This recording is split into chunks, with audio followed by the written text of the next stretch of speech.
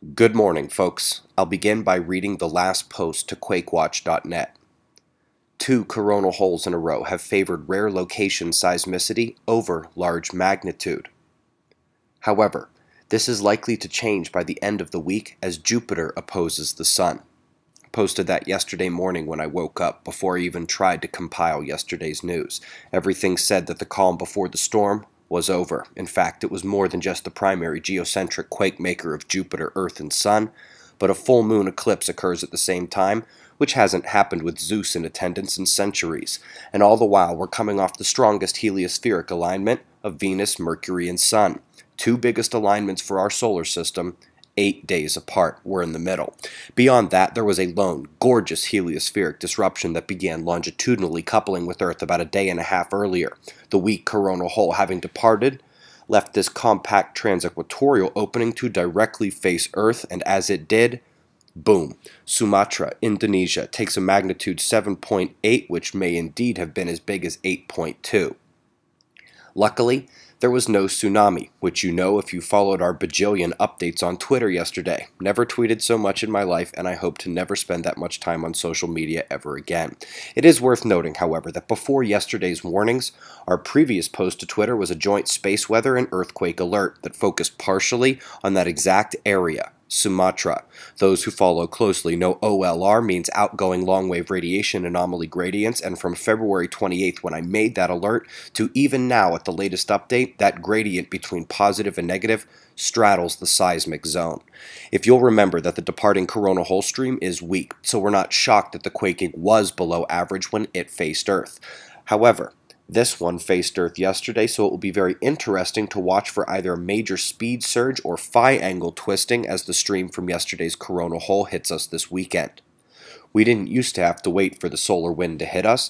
I used to have these 2 charts to judge coronal hole power, but after this one on the left took our percentage over 95, they shut it off in July, and when we did the same with the chart on the right, they shut it off at the end of January. NASA, NOAA, GONG, NSO, there are lives at risk. I don't care which one you bring back. Just do it. And folks, even with our best tools taken away, I think you should all be starting to see what's really going on here. We didn't even need Kong Pop's factors to know Sumatra was going to rock and roll, but when we have them, it's going to be one of the best advancements in seismic reaction in the history of the world. As I said yesterday, we are on the verge of being able to afford the best developers on the planet. Join the team, guys. Entry to the founding members club ends in 6 days. Oh yeah, this is a space weather show, so 193 angstroms here at spaceweathernews.com shows a deceptively calm star. Just the invisible IMF from that coronal hole streaming directly out at us. No flashes, no filament destabilizations, and not much far-side activity either. The solar flaring remains extremely low as the Earth-facing quiet is toying with some new spots incoming. They've got size and beta magnetism, but unfortunately not together. We'll keep watching for flare potential. Top news articles today are obviously going to involve that quake. If you were watching yesterday, I bet you could feel my frustration with the officials and the buoy websites. Turns out there really was a problem with the buoys, and we weren't crazy when we noted the lack of coverage for the area which is right next to the disturbance under the ocean. Little tip for Michael J. there. How about the California carbon monoxide fears? Well, I'm happy to report that those who agreed that these could be false readings hit the nail on the noggin. I had no reason to doubt it at the time other than they were absurd and would literally have been killing people, but now that we know that that didn't happen and we know the readings are indeed an error. Gatherer314 posted links to the official data and a NASA press release. I have rechecked that data myself. Not real.